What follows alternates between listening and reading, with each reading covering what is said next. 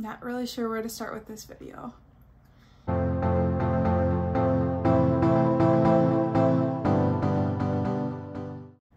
What's up, you guys? It's Erin. Welcome back to my channel. Today we are doing a casual video. It's going to be a chit chat, get ready with me. I'm going to do my makeup and just talk to you guys about whatever I feel like talking about, life, makeup, whatever it may be. Yeah, I don't think I'm going to talk too much about the makeup as I am going through things. I'm either going to put up a picture next to the product as I apply it, like in the little up here, or I will have it down in the description box. I'm not quite sure yet, but yeah, let's just get into this video. All right, I zoomed in a little bit in hopes that you guys can just see what I'm doing a little bit better. I'm working on the camera work. Right now I just have an iPad that I flip around. It's the new iPad Pro, so the camera's pretty good, but I flip it around and then I have to set it on a tripod and figure out a good spot and then check it and then sit here and start filming again, so I can't see myself. So it's a process to make sure that I'm in frame. But that really gets me to my first thoughts here is I've only had this YouTube channel, I should say, for, I don't know, a couple months now, and I post maybe once a week. I try to post at least once a week, more if I can, but I also have an Instagram page. If you haven't checked that out, it's just the same name. I started that Instagram page about I think it'll be 3 years in like fall that I started my Instagram page, and I just started it because I wanted people to talk about makeup and beauty with, because no one in my life was like as into it as I was. But having my page really started this just enjoyment and hobby and trying new products, posting about them, posting tutorials, and I gained some followers. You know, in the last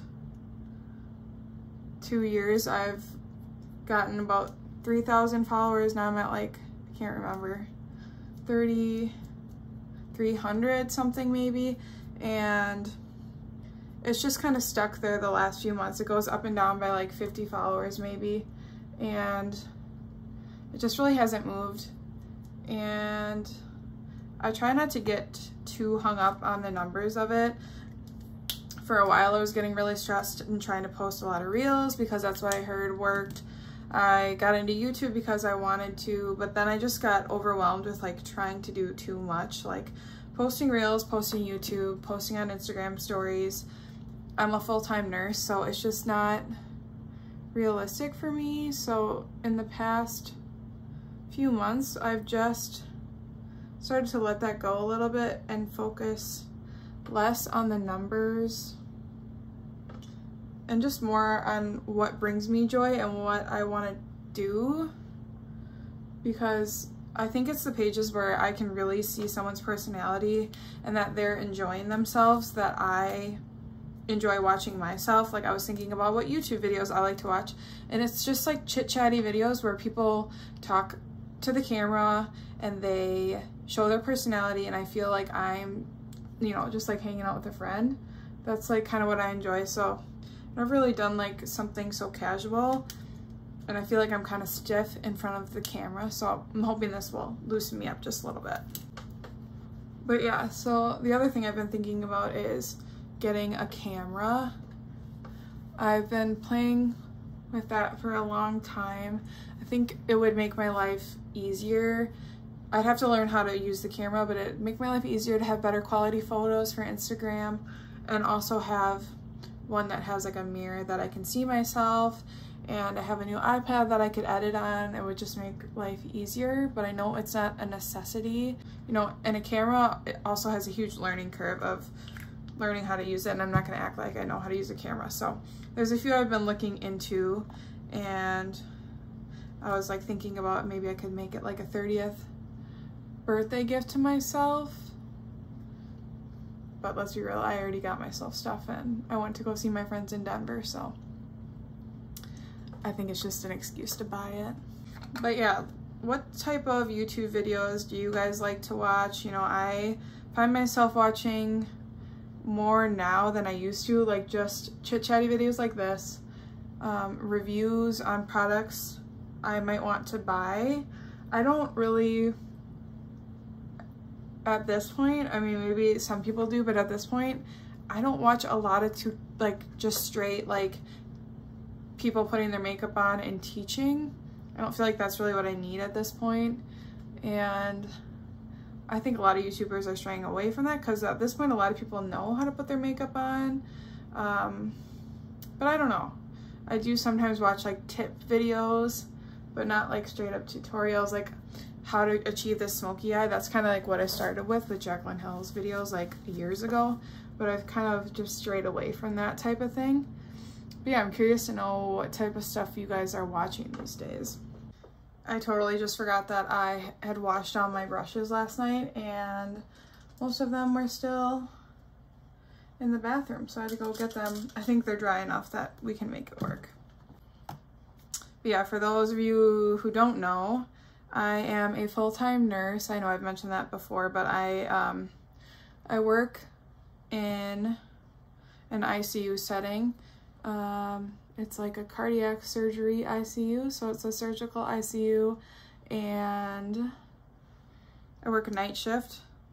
So it's just been, it's always a work-life balance for me, like finding enough time for this page, but not doing it to the point where I'm stressed out, because I feel like what's the point if this page is like a second job to me, or I mean this channel, this page, whatever, social media. You know, what's the point if it's like a second job and I don't enjoy it and I just feel even more stressed out? I like to use it as an outlet for me, but the issue is that, you know, you have to be consistent to be seen on a lot of platforms. So I try to be consistent, and I really do enjoy, you know, getting on Instagram and YouTube and everything, sometimes TikTok, and posting and interacting with friends. But lately I've just been evaluating, you know, to what point is it worth it? Because if it's to the detriment of my mental health, then it's not worth it. And I've just been figuring out, you know, what I care about and what I want to do. It's easier said than done. This year in general has been really hard on our unit. We've had a lot of really sick patients, just our acuity's been higher, you know, the amount of really, really sick people is higher than it used to be, and it's a high stress job, and it's hard to not let it get to you sometimes. People dying and just really heavy things that people are going through. It's hard, and I'm doing my best to try to make sure that I take care of my mental health, but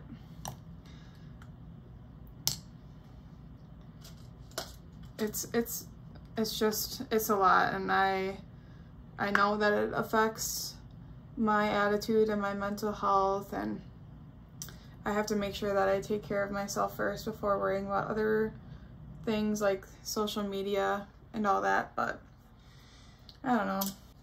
I've been, me and my husband got a Peloton in the last, we've had it for almost 2 months now. It came in April, no, a month and a half. And I've really been enjoying that, just like getting back to doing things that are good for my body, because it's easy to just feel tired from night shift and just be a slump into the couch and stress eat. That's like my thing. I like to like stress eat, and that's not good, and then I just feel worse and don't want to do anything. So yeah, having that Peloton has been really good outlet, and I've been trying to get back into meditating. I was trying to do that for a while on the app 10% Happier when I went to therapy for a little while. It's the app that my therapist recommended that's like for very, very beginners, with very short meditations that aren't intimidating. Like it starts with like 5 minutes at a time and moves your way up. I don't think I'm very good at it, but I don't think that's the point. I think it's just to like separate your mind from other things, and I think it does do that. But yeah, I've been just trying to do things that are better for my mental health and not getting so down on myself if I can't do 50 things in a day, and you know, that's okay. Like sometimes my personality is that, okay, I have a to-do list, I have one day off, I wanna get groceries, I wanna work out, I wanna film 2 videos, post one of them. It's just, sometimes I'm not like very realistic with myself and what my goal should be like for the day, and then if I can't get it done, then I don't do anything. And I know that I'm not the only one that's like that. It's like, okay, small goals, do a few things on the list, and that's okay. You don't have to be productive, you know, 23 hours out of the day. That's just not realistic. And you know, with my job, I do need to make sure that my days off are time for myself and relaxing, not just time doing social media stuff. I freaking love this new sponge. And then there's the other thing that happened to me recently. It happened to me. I turned 30 and I knew it was coming, obviously, but it's just a big milestone. Stepping out of my 20s kind of made me realize, you know, try to think about things that I want for the future. My husband and I will be married for coming up on 2 years here, and we don't have any kids. I do think we want kids, but I don't want to force it before we're ready. I think turning 30 as a woman, whether you want kids or not, makes you evaluate your plans, because we do have limited time. But I don't think I'm quite there yet. I want to make sure that I do things I want to do. Not that that ends when you have a kid, but it's your #1 priority after it happens. So I just want to make sure that that's what we both want before we, you know, jump into that whole new world. We've also always talked about the fact that we would like to do a trip to Europe before we have kids, because obviously it's a lot harder after you have kids. Not that you can't go, but there's a lot more involved once you have kids. And my husband's been to Europe, but I have not. And I've always obviously wanted to go. I mean, who hasn't? But these brushes are still kind of wet. Who hasn't always wanted to go to Europe? I mean, I've always wanted to go to Europe, and I think that we thought either last year or this year would be the year to do it. My husband's been to Europe, but I have not. He's been to a few different countries, and I've only been to Costa Rica, and then we went to Hawaii last year, which is obviously the US, but it was probably my favorite trip we've ever done. And we're trying to plan a vacation yet for this year. Because I have time off work, I have to plan my time way in advance as a nurse. So we're trying to figure out what to do with our time. It's in September, so for like Bahamas and those countries, it's like hurricane season down there. And then I was like, well, we're not gonna go out of the country, so maybe like East Coast or West Coast. But I'm like, that just seems not lame, but not as exciting as it did when we were gonna do Europe. So then I was researching just to see like what countries are open again. We're both vaccinated. I've been vaccinated for a long time. I was like vaccinated in December. He's been vaccinated for a long time. And just playing around with the idea of would it be possible, would it be enjoyable to go there, or would it just be too stressful? There's a lot of countries that are open again. I didn't really realize that, but just logistically where we would go and if we would go out of the US is just something we're thinking about. I think, you know, eventually things are just going to open back up. Obviously, COVID is still bad in a lot of countries. Not all, but a lot, and we would never go to those countries. We would go to countries that are open and that are considered safe, if you will. But it's a lot to think about, and so we're just and I don't know what we'll end up doing. But I also feel like there's no time like the present. We don't know what's going to happen in the future. And if we have the opportunity, like we both have like 2 weeks off to go somewhere out of the country, then I want to do that in a safe way, but I want to do it. What else can I talk to you guys about? The weather's getting really nice and warm here. It has been for a few weeks now. In Wisconsin, we only get like a very short window of summer weather that's not overly hot. That's enjoyable. We're at that stage right now, so I'm really just trying to enjoy the outside weather. I'm going on walks with Charlie every day. We have a little wiener dog, if you didn't know, and he is the love of my life, my little buddy, and yeah, he's loving it. We also have a little garden bed out back, and in June we'll have been in this house a year, so it was already warm by the time we got here last year, and we were just worried about moving, and the yard was just secondary. Sorry, my phone keeps vibrating. The yard was just secondary as far as that's all concerned. But now we have a garden bed that's ready for, sorry, I can't talk and do this. We have a garden bed that's ready for, like, I want to plant like peppers and lettuce and like that kind of garden. A garden you eat, not like flowers. But I've always said I wanted that, but I'm not the best at keeping plants alive. We have a few plants in the house that I really like, but sometimes I struggle to keep them alive, and I'm a little overwhelmed by what to plant and what to plant by what and how to maintain it.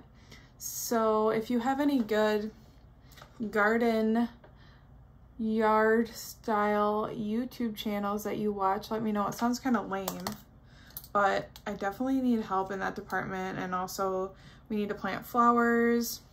Just like landscaping is a whole new ball game that I never thought about when we were in an apartment. So been busy with that. Ooh, she's bright.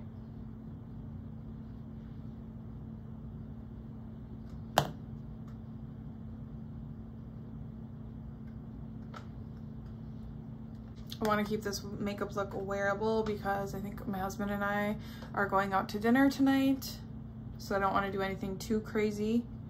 And I wanted to film this video today because I work all weekend this weekend. When I work, it's definitely just work. I work 12-hour shifts 3 days a week, so my shifts really just vary, and it's my weekend to work, so I always work Friday, Saturday, Sunday, which will be Memorial Day weekend. But it's also my holiday, so I have to work Friday, Saturday, Sunday, Monday night into Memorial Day. And I don't remember the last time I did 4 shifts in a row, and it's just how it is because of how, ooh, this blush is looking pigmented. It's just how it is because of how my schedule fell. So I'm just trying to film some content and then have it edited before I go in for the week. But yeah, I'm really enjoying YouTube. I did a few videos a few months ago, and then I kind of was like, I don't know how I feel about it. I don't think I'm good at it, but I don't think you can get good at anything unless you practice. I feel like it took me a long time to get my groove on Instagram, and it's going to take more than 10 YouTube videos of filming and editing to get my groove and expect people to follow me. So I'm just posting what I enjoy and what I think others would enjoy, and trying to be better at showing my personality, because when people are stiff and I can't really tell who they are or what they like, it doesn't make me want to subscribe to them. So this is kind of an exercise for me to just loosen up a little bit, show my personality, talk about my personal life a little bit more, and you guys will, sorry, I can't talk and do lip liner, but you guys will have to let me know what you think. Because at the end of the day, I've been trying to think about, you know, I'm not going to want to keep doing something that I'm not enjoying and I don't take pride in. And so I need to just let all the other stuff go and not do things because I think it's what other people like. Do it because it's what I like, and remember why I started this page, and it's because I love makeup and I love helping others with makeup and making it more attainable and relatable and connecting to other people like me and teaching people who don't know a lot of makeup about a lot of makeup. So I sometimes think that if you do what you love and people see that, the rest will fall in place, and I just try to manifest those types of things in my life and not worry so much, because I think there are a group of people that enjoy my content, and really isn't that all that matters.